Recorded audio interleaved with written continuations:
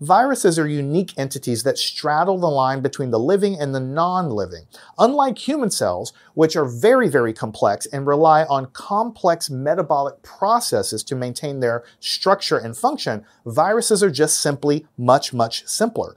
So when a virus is frozen, their metabolic process slows down to a near halt, and this dormancy allows them to withstand the extreme conditions for long, long periods of time.